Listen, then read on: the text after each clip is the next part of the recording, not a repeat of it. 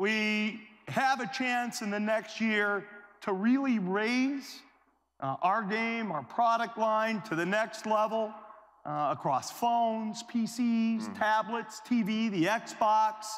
And really the heart and soul of that will be our kind of featured attraction tonight, our new Metro user interface. We kind of pioneered it over the last few years, but you'll see it tonight, fast, fluid, and dynamic across all the Microsoft experiences, and really helping people to connect directly to the people and information, music, friends that are most important to them.